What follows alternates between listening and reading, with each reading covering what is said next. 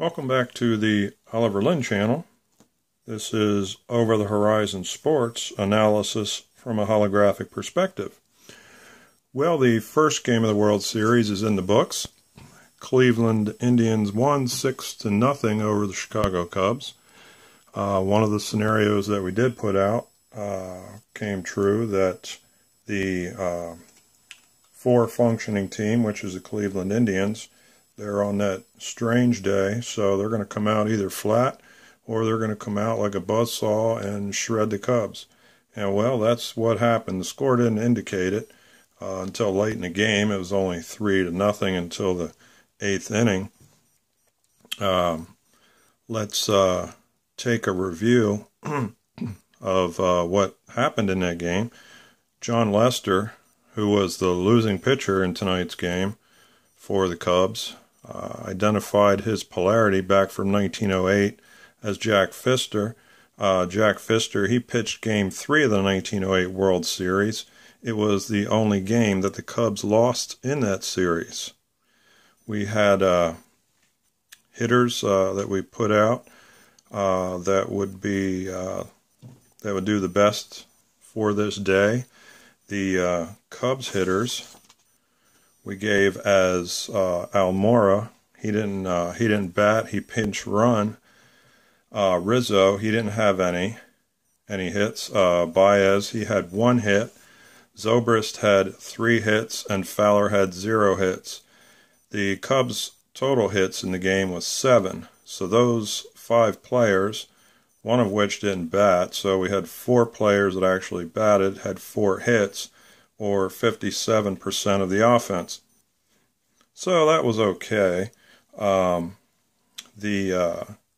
possible heroes for the game for the Indians we gave as Kipnis.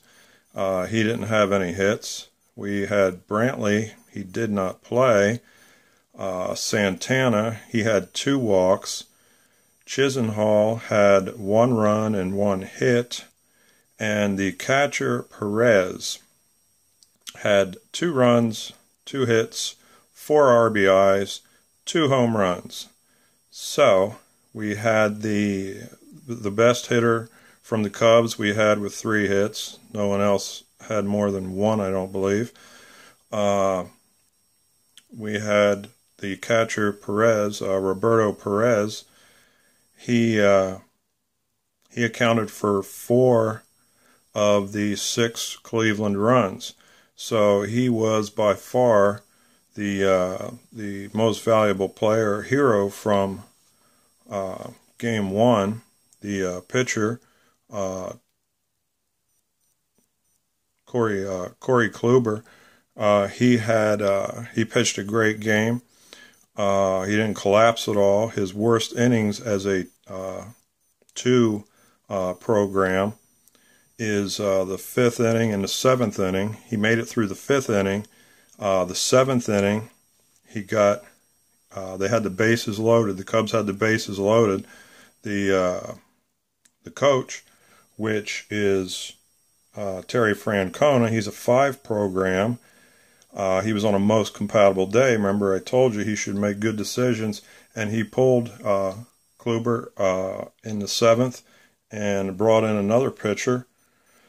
He brought in Miller, which did good on this day, which he was supposed to do good on this day. So Terry Francona did his job at the right time, because that 7th inning, the 1st, 5th, or 7th inning for that 2-program pitcher is often a meltdown inning, and if he would have left Kluber in, then the Cubs probably would have scored 1, 2, 3 or more runs.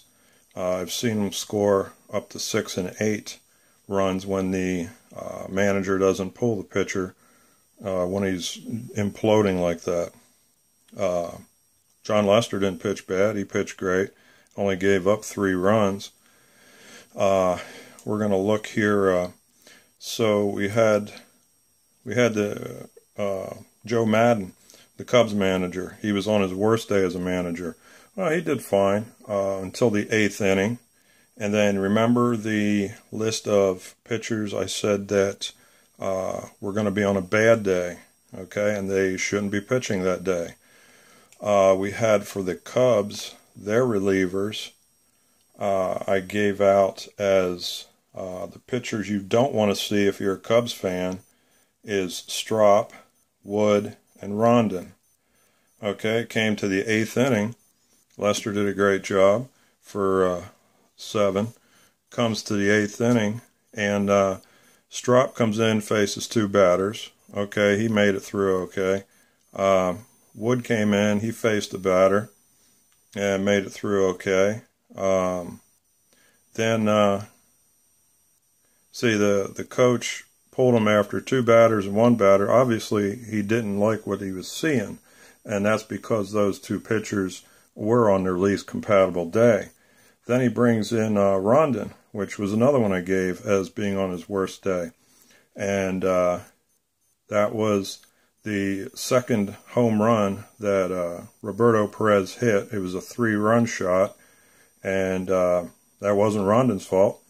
You know, he shouldn't have been in there. But, you know, the coach made it through with Strop and Wood for 3 batters total, you know, poking that bear. But eventually, you know, that one of those least compatible programs, it's going to collapse. And that's it. It was a 3-run shot in the 8th inning, which moved the score to 6-0. We're going to look here at Perez a little bit. And this here photo on the screen is from the 1908 Cleveland Naps. This man's name is Grover Land. He was born on 9/22/1884. He is a 7 program. He was the catcher for the Cleveland Naps for 8 games. That was the only 8 games he played that year. But he was on that Naps team, and he was on it for 5 years. He caught 8 games for the 1908 Cleveland Naps. This is the historic twin that returns as Roberto Perez's historic twin.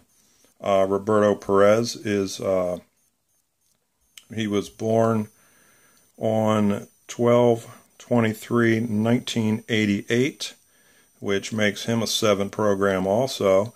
And this photo of Grover Land, he played those 8 games as catcher. Roberto Perez is the catcher of the Indians today.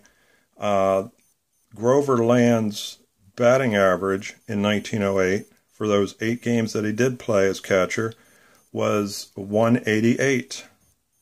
Roberto Perez's batting average coming into this game was 183. Roberto Perez bats 9th in the batting order. He's the worst hitter on the team, but he is a 7 program. And today, this World Series Game 1 was on a 7-day. So that is his day. He's going to be locked in. He's going to have his best stuff. He's going to see the ball clear. Everything's going to work well. So he is a 183 batter, but when I looked at the stats, and this is what I see all the time, doesn't matter who it is, what team, what era, what year. Like I said, I read the box scores all the time. Roberto Perez, for this year of 2016, his overall batting average is 183. On that 7-day, though, when you look at all the games he played on a 7-day, whether it's the 7th, the 16th, or the 25th of a month, he is 7 for 20. He's batting .350.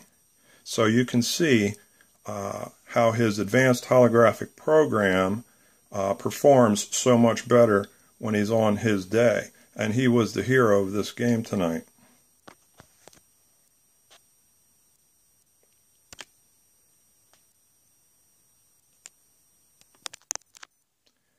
As we move ahead now into looking at Game 2, we have Jake Arrieta for the Cubs.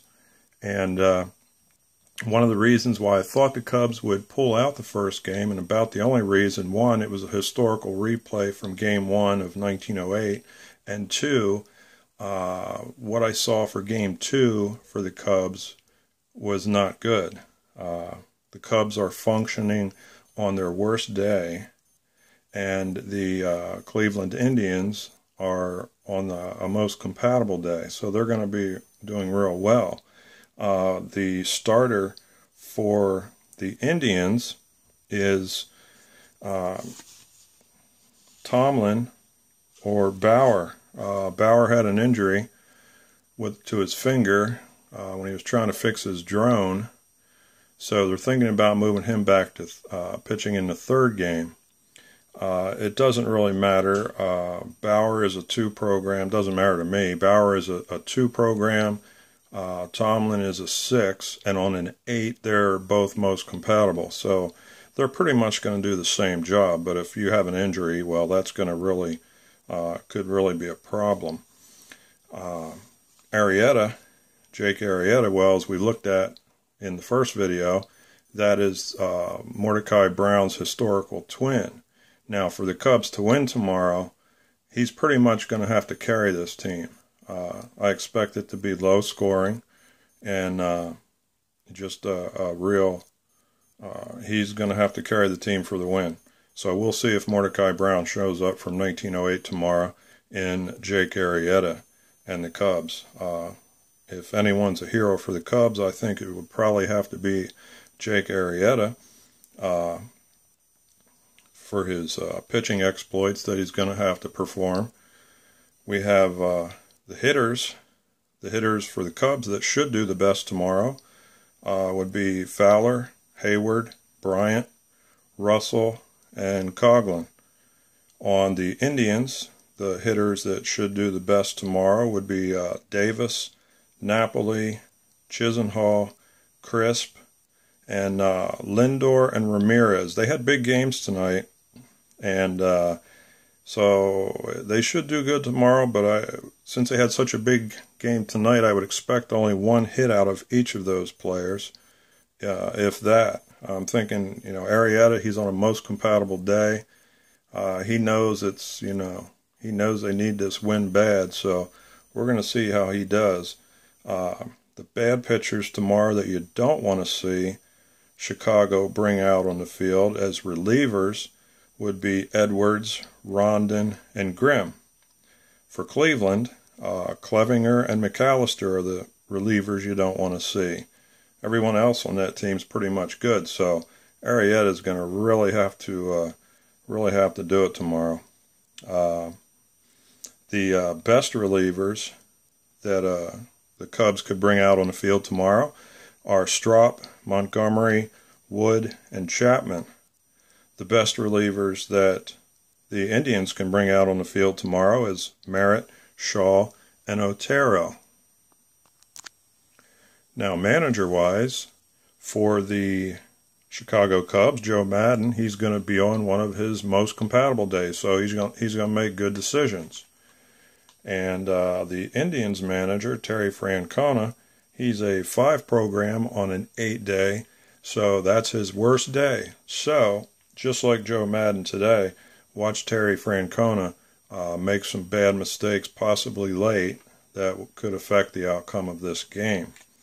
And as we look, just take whichever pitcher doesn't pitch today in Game 2 for the Indians, whether it's Bauer or Tomlin, they're going to move that pitcher that doesn't pitch today to the third game, which is the 28th, which is a 1-day, and that pitcher is going to be on his worst day. The Cubs will be going home. The Cubs are functioning as a 1 team, so that is their day as a team, and the pitcher for that game for the Cubs is Hendricks. He's a 1 pitcher. So that there is one bet. That I'll give that prediction. The Cubs will rock that game, and they will take that game big time. So tomorrow, the Game 2 with Arrieta, Mordecai Brown possibly coming back, his historic twin. Let's see what happens. This is a big game. The Cubs are taking Game 3. So we'll see what happens, and we'll report back before Game 3 with the update from this Game 2 and a final look at Game 3 and who to look for as the stars of the game. Thank you for listening. Good night.